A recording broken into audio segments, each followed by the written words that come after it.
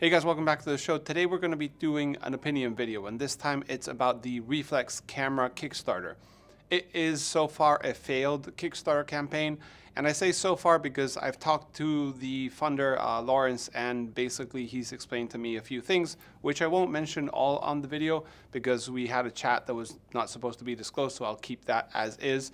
But I do have some opinions about how the project happened, how it could have happened. Of course, there's subtleties to the market then and the market now, and my ideas for what I would think would be maybe a more feasible product nowadays. So, quick refresher, Reflex camera was a project that was launched on Kickstarter years ago, I think 2016 or 17, and it was asking for £100,000 UK. And it reached £131,000, and it promised a reflex camera, so with a mirror, that had interchangeable lens mounts. The whole lens mount would come off, and interchangeable backs. And it had a built-in, I think, flash, and it also had a Bluetooth connectivity to your phone for some other stuff that I'm not remembering right now. So the campaign came, they were successful, they went ahead and started production. They ran into some issues with finding shutters and then like manufacturing certain parts in small volumes. Of course, a new reflex camera with £131,000. I think the quantities were 500, maybe to 1,000 cameras. As you know, the more parts you make, the easier it is to fund. And making, if you're making 10,000, it's much easier than you're doing 1,000 plus prototyping and so on. They moved to China, Shenzhen, where you basically can get prototypes done for way cheaper and way faster than in the UK where they started. And they kept on going. After years, I met them at Photokina 2018. They had a prototype lens. They even had a prototype camera that I couldn't really get to see, but they had it. It was working, and they continued till basically a couple months ago they announced that they had hit basically a bump, and they were probably going to put the project aside, freeze it for now. Doesn't mean it's done, but a lot of people backed it and haven't gotten anything in return. And they run out of funds, so on and so on. You know the story with Kickstarters. So I want to first go over to where the scene was when they started. Pentax K1000, like the one I have in my hand, were 40 bucks with a lens. You could buy them anywhere, shoot, it wasn't a problem. But film cameras were getting discontinued back and forth. Nikon lost their FM10, which was their student camera that all the universities, colleges, and so on that had photography programs recommended. They had been the Nikon F6 was basically, everybody knew it wasn't made anymore, they're still selling it. Canon 1V, which is professional models, were also discontinued or on the way to being discontinued. And yes, there was Leica cameras, but that's about it. There was lomography cameras, there were some medium format cameras, mostly lomography style. And then there was the, reflex cameras that were getting killed. And Lawrence found an opportunity to do something that was different. He was aiming to something different. And to me, that is the basically problem of this whole project, is something different. We've had years and decades of photography. We've had decades of development on SLRs, rangefinders, and so on in cameras. And he was trying to do something that was reinventing the wheel. And to me, that is amazing. And I'm so proud of their project. And that was also the flaw of the project. I feel like they should have gone for something simpler. And I'll explain.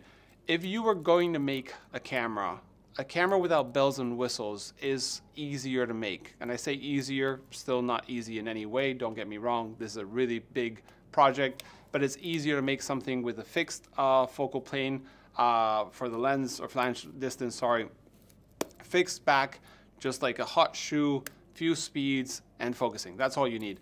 Current lens is already available, so you could make something with some, middle point. So let me explain.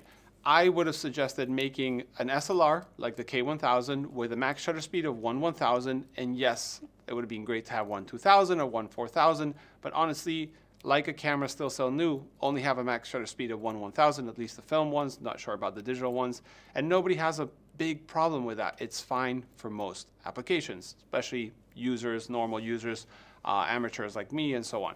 So that is what I would have done.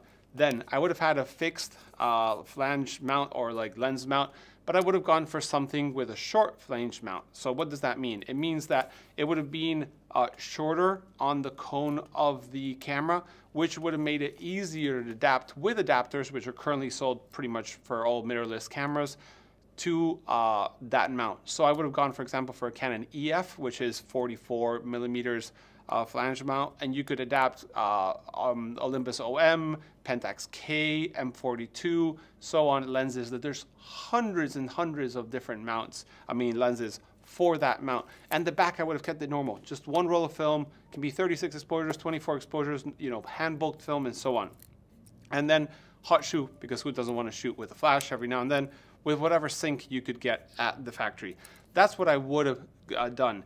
Honestly, I think by them trying to approach such a big project with the lens mount, different lens mounts, which you need to have different, which ones do you want to do? You want to do OM, you want to do Pentax K, you want to do EM, then the back, which has to have baffles so you can like change the film or change the backs and so on, is a very big project. I do think that Lawrence could have started with a basic model like the Reflex camera basic, and then from there they would have sold a couple hundred here and there. Universities and schools would have probably pre-ordered hundreds sometimes, or maybe more. Stores like B&H, Adorama, Freestyle would have probably put a lot of money down to have stocks of 10, 20, 30, 50, 100 cameras of these new film camera, and they would have started with that, and then they could have developed like the Reflex Model 2, and then interchangeable lens mounts, the whole thing. Blows your mind. Reflex version 3, interchangeable backs, and blows your mind. And that would have been great. And also another problem they had, and I think they had, and I'm telling you, this was back in 2016, 17, and the market was very different.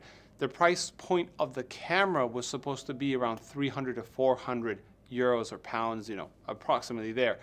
That was a price that back then was high, but nowadays with the film market where a K1000 is over $200 because everybody's recommended it as the best beginner camera, this has gone from 50, which is what it was when they launched, to 200, 250, 300, depending on where you buy it with a lens. This is a 1.4, it's a little higher, but the 1.7 and so on, 1.8s are fine. So I think they should have aimed for a little higher budget, so a 500, 600, 700 euro camera kit, maybe even without the lens. And I also know that they had developed a lens, that they had little knickknacks there they were going to add to the eco, system of Reflex, which would have been great as little budgets to have to grow to this final product. I do know that the goal that Lawrence had and the team was to make this big, product that was amazing, that, did all these things.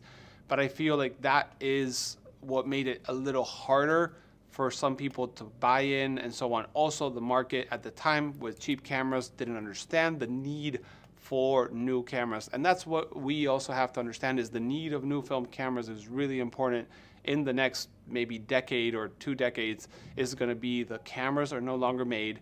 Students, universities, and so on sometimes can't buy secondhand items, so they would buy new. So they're taking away the photography program. Some are bringing it back nowadays, but you know what I mean. It's something that we really need is a cheap, SLR camera. And I say this from the deepest respect. I think what Lawrence has done is, amazing. I always have taken my hat off virtually and literally in front of him of what he's done. I do know the Kickstarter campaign hasn't gone all the way through, and a lot of people have lost some of their money. That's the risk of Kickstarter, and I'm sad for those people too. But I think that what they have done is amazing. So don't get me wrong. I'm not trying to say that I know this and this is how it should have been. 2016, Nico didn't really know what he knows nowadays. Same thing goes with them. They probably would do things very differently nowadays. So I do hope, and I really do hope, that someone takes either the Reflex Kickstarter campaign or the legacy they have or the know-how with Lawrence or without Lawrence, hopefully with Lawrence, and take it forward to where it could go, because they've done a lot of development. But I do think that they try to do too much in the whole reinventing the wheel with an SLR camera, and they should have maybe made a compromise of making a K1000 or Nikon FM camera or something like that at a price point that would have been higher. Nobody would have known that these cameras would be so expensive nowadays, and that film would be coming back. And yes, maybe it is because they were so cheap a couple years ago that there's so many people interested in film today. But I think that we are going to be needing these projects to hopefully go to the next step and build cameras again. So it's not to ditch on reflex camera. Like I said, I'm very, very proud of having talked to Lawrence in person, virtually, and have helped every time I could, which is not a lot because I'm not an expert on cameras in that sense. But I hope that this helps them. Maybe if someone is planning on doing a Kickstarter campaign, making a new camera or so on, I think there's a lot of space for new products in the film realm that are not disposable, reusable cameras, which I think is the first step of coming back to film photography. And I'll make a whole video on what I think about that. But yeah, I'm just wanted to express my opinion and my respect for the project, what I think could work nowadays and maybe could still work in the future, and how I would do it if I could do it.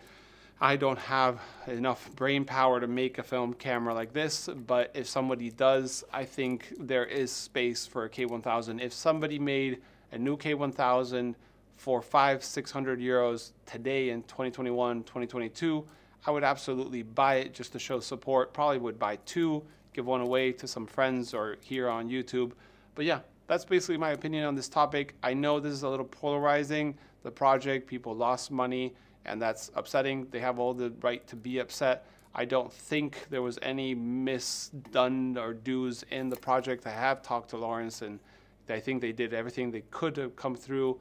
But I'm sad to see it not going forward, and I hope it does in the future. So fingers crossed that the Reflex project is not done, and that we will see new cameras that bring features that we want and need in the film community. So yeah, that's my opinion. As always, remember, you can leave your comment. I love seeing the comments. I don't always answer, but I read almost every single comment, even though it can go crazy. Thank you for watching, guys, and see you in the next one. Bye.